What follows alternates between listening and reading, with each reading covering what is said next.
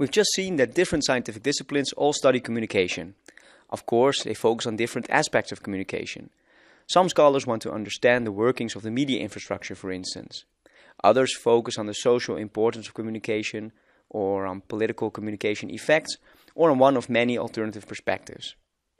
Well, it's of course not surprising that communication is studied by so many from so many angles. It fills our lives and society, and we spend tremendous amounts of time communicating ideas, sharing thoughts, absorbing new information, being entertained or persuaded somehow. And communication, simply put, enables us to function as social, cultural, and political animals. It makes sense that these different perspectives have led to a wide spectrum of scientific thought on the topic of communication. In this course, we'll go out and explore some of them and try to find our way in this wild jumble of theories, models, and concepts. Perhaps a good starting point, therefore, is to begin with a brief definition of theory, model, and concept. A concept is a word or set of words that represents an idea. It's of course important to clearly define the concepts we use. Let's take the concept of identity, for instance. It's easy to imagine two or more very different interpretations about what constitutes an identity.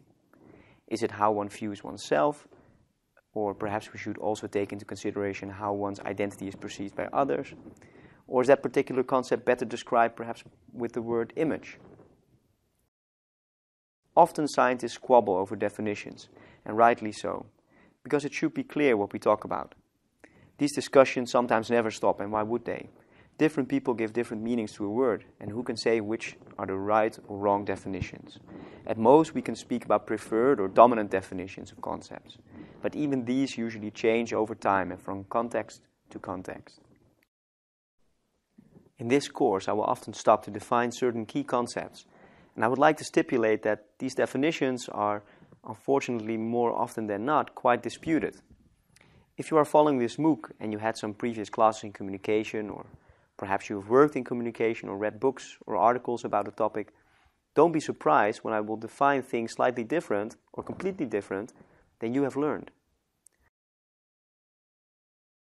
For instance, when I said that media are every channel that we use to communicate, and this includes the voice, it's very possible that you have learned previously that only technical channels are considered media, which would exclude the voice. Because both definitions, and many more, exist in the scientific field. To make things more difficult, scientists, like many professionals, sometimes give everyday words a different meaning.